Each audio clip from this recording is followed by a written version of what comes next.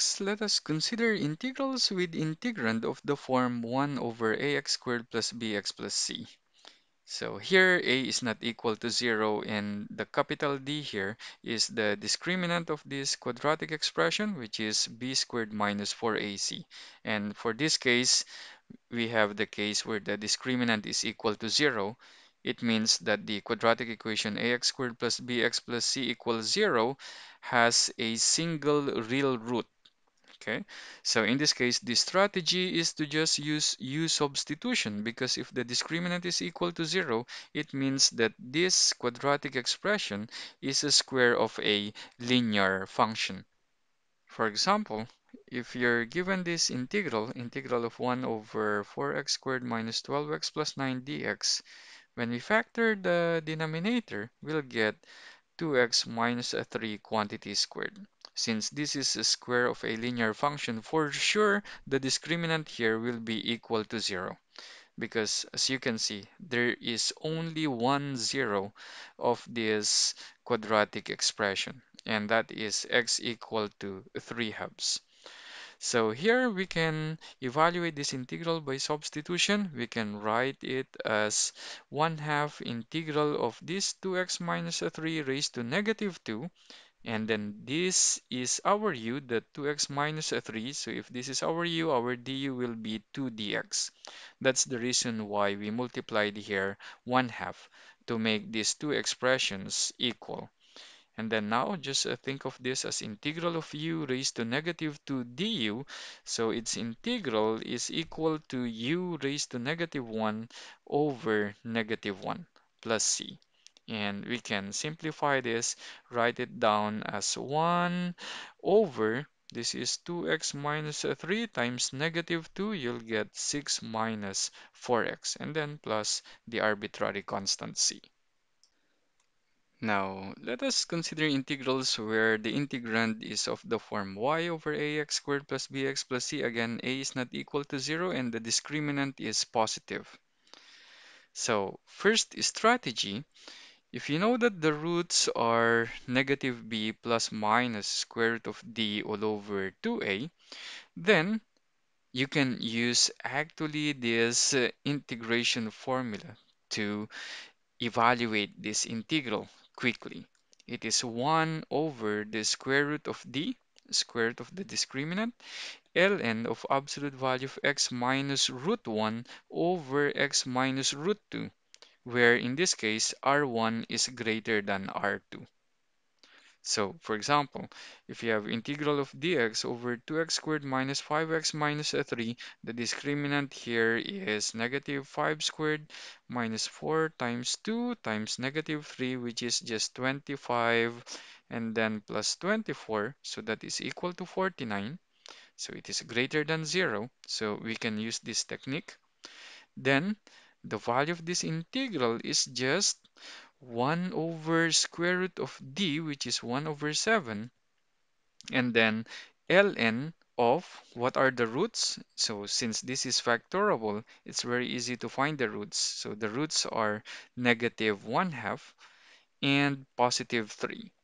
So the higher root goes to the numerator and the smaller root goes to the denominator. So you have here x minus a 3 all over x plus 1/2. Actually, we can write this expression as 1 over 7 ln of absolute value of x minus a 3 all over 2x plus 1. It's like multiplying this denominator by 2. But of course, we have here a constant which is different from this constant c. So here we have this c sub 1 as actually 1 over 7 ln of 2 plus c. And if you're going to use property of ln, this is 1 over 7 ln of this expression plus ln2. So it will be ln of the product, and you'll get the denominator, which is x plus 1/2. Now, if you see this expression, so Also, this is a technique in finding the integral of this expression if you know the factorization of this ax squared plus bx plus c, because x minus 3 and 2x plus 1 are just the factors of the denominator. So actually this will be 1 over square root of d, and the numerator here is just the factor that will give you the larger root, which is in this case it's 3. And the denominator is the factor that will give you the smaller root. In this case, the smaller root is negative 1/2. Let's have another example. Suppose we want to integrate this one, integral of dx over 2x squared minus 4x plus 1. Now, if we look for the roots of this expression equal to 0, then the root will be equal to, again, negative b, so that is 4, plus minus square root of b squared, which is 16, minus 4 times 2 times 1, 4ac, which is 8. So this is square root of 8, and that is our square root of d. Okay, so this one, it is equal to 4 plus minus 2 root 2 all over 4, and we can write it as 2 plus minus square root of 2 all over 2. So using this formula, integration formula, the integral of this is just 1 over root d, so root of 8, square root of 8, and then ln of absolute value of x minus the larger root. Of course, the larger root will be 2 plus square root of 2 all over 2 all over x minus the smaller root, which is 2 minus square root of 2 all over 2. And then plus the arbitrary constant c, and we can write it in this form. So 1 over 2 square root of 2 ln of multiplying the numerator and denominator by 2 will get this expression.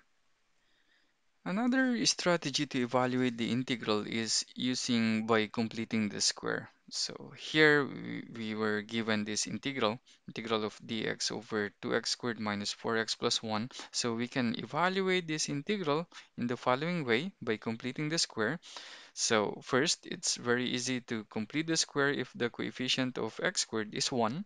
So therefore, factor out first 1/2 here, and you'll get integral of dx over x squared minus 2x plus 1/2.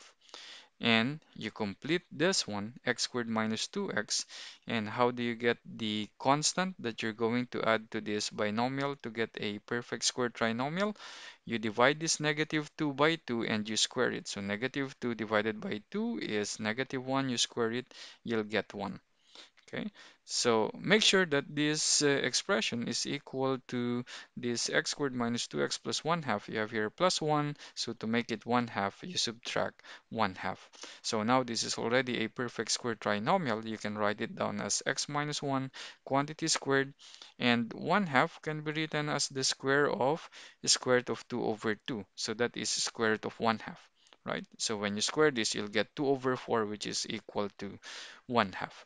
So this is already in the form integral of dx over u squared. It's like du over u squared minus a squared, and we already have a formula for such an integral. And using this formula, so we have 1 over 2a, so our a here is just square root of 2 over 2, so 2 times this. Square root of 2 over 2 will just get square root of 2. So it will be 1/2. So 1 over 2 square root of 2, ln of absolute value of u, which is x minus 1, minus a, all over u plus a, and then plus the arbitrary constant c. And again, if we multiply the numerator and denominator by 2, we'll get this expression, and then plus c. Now let us consider integrand of the form 1 over ax squared plus bx plus c. Again, a is not equal to 0, but the discriminant in this case is less than 0. So that means the equation ax squared plus bx plus c equals 0 has two imaginary roots. Okay, so in this case, the fast way to evaluate the integral is using this formula. So integral of 1 over ax squared plus bx plus c dx is just equal to 2 over square root of absolute value of d. and then tangent inverse of the quantity 2ax plus b all over square root of absolute value of d and then plus c. So this is easy to remember because you have here the 2 and then you have here the 2 and then square root of absolute value of d, square root of absolute value of d. And actually the numerator here is just the derivative of the denominator with respect to x. So when we differentiate this, we'll get 2ax plus b. So, for example, if we're going to integrate dx over 2x squared minus 3x plus 4, so when we compute for the discriminant, we'll get here b squared, which is 9, and then minus 4 times 2 times 4, so that is minus 32. We'll get negative 23, which is less than 0. So we can apply this strategy. And this is the fastest way to evaluate this integral. So we'll get here 2 over the square root of the absolute value of this, which is 23, tangent inverse of the derivative of this denominator, which is just 4x minus 3, all over the square root of 23, and then plus c. We may also evaluate the integral by completing the square. So here, if we evaluate this integral by completing the square, again, we first factor out 1/2 to make the coefficient of x squared equal to 1. It's easier to complete the square. So you'll get here x squared minus 3/2 x plus 2. And then to get the constant that you're going to add to this binomial to make it a perfect square trinomial, just divide this negative 3/2 by 2. You'll get negative 3/4, and you square it, you'll get 9 over 16.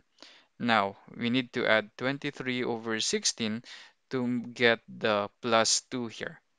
Okay, so you have 9 plus 23 is 32 over 16. It is only plus 2. So this expression is equal to this expression. Now we can write down the denominator as the square of x minus 3/4 and then plus this one as the square root of 23 over 4. And using our integration formula, integral of du over u squared plus a squared equal to 1 over a tangent inverse of u over a plus c. So we'll get here 1/2 times 1 over a. Our a is square root of 23 over 4. Tangent inverse of our u is just x minus 3/2 all over square root of 23 over 4 and then plus c, which can be simplified as 2 over square root of 23 tangent inverse of the quantity 4x minus 3 all over square root of 23 plus c, which is actually the same expression as what we got here using this faster technique. Now let us consider integrals with integrand of the form rx plus s all over ax squared plus bx plus c. So the strategy here is to write it as a sum of two fractions, and the first fraction will have a numerator which is just a constant multiple of the derivative of the denominator. So it is constant times 2ax plus b. Because in this case, we want to use substitution to evaluate the integral of this expression, and we've learned already how to evaluate this integral. So here, if you're given integral of 2x minus 5, so this is, you have here the dx, of course, okay, all over x squared plus 3. So we can write it down as, again, the derivative of this one is just 2x, which is exactly the same as this one. So we can write it as the integral of this expression minus 5 integral of 1 over x squared plus 3 dx. And to evaluate this first integral, we just use u substitution. So if the denominator is our u, this 2x dx is just our du. So integral of du over u is ln absolute value of u. But in this case, the u, which is x squared plus 3, is always greater than 0. So we ignore the absolute value and just replace it by a grouping symbol. And to evaluate the second integral, we use this integration formula, which is 1 over a. Our a here is square root of 3, so 3 is the square root of 3, so that is 5 over a. And then tangent inverse of u, our u is just x, over a and then plus c. Let's have one more problem. So pause this video if you want to try this out first. So let's evaluate the integral of 8x minus 5 all over 2x squared minus 3x plus 4 dx. So again here, so the technique is to write it as two integrals. So here we have 2x squared minus 3x plus 4. Its derivative is what? 4x minus 3. And of course, since we need the 8x here, so we need to multiply this by 2 to produce the 8x. But this will give us what? 8x minus 6. But in this numerator, we only have 8x minus 5. So minus 6, in that case, we need to add a constant 1. Okay, so that when we add these two fractions, we'll get the original fraction, which is 8x minus 5 all over this denominator.